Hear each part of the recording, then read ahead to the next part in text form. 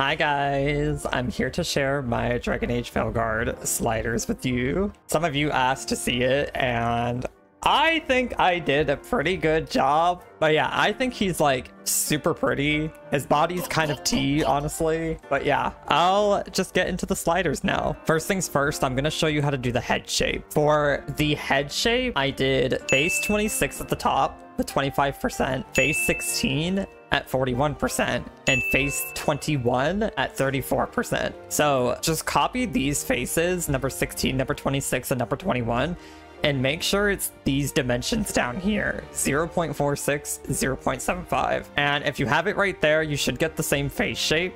Anyways, I'm gonna shut up now and let you copy the rest of the sliders. If you need to pause the video, feel free to do so. I'm just gonna go through and show you all the sliders slowly, and yeah, I hope you enjoy.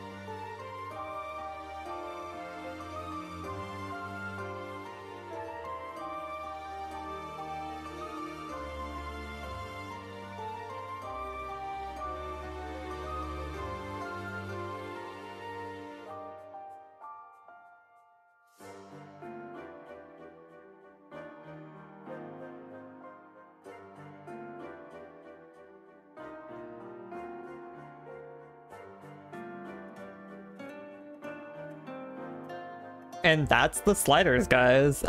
If you have any issues, just comment down below. If you run into any problems, I'll try and help. Sometimes I do miss a slider here and there, but hopefully I did not miss one this time. We'll see how well this one does. If you guys want to see me make more characters, like maybe I'll do a Quinari, maybe I'll do a human, maybe I'll even do a dwarf, I don't know. If you guys do want to see more characters, I do always like sharing my character creation ideas and, you know, sharing that with you guys. I've always enjoyed doing that. That's kind of how I actually started this channel. But yeah, just let me know. Let me know if you guys want to see more. I'll definitely consider doing that. But yeah, I really like this character, and I really hope you guys enjoy him too. Until the next one, guys, I hope you have a really great day. Bye-bye.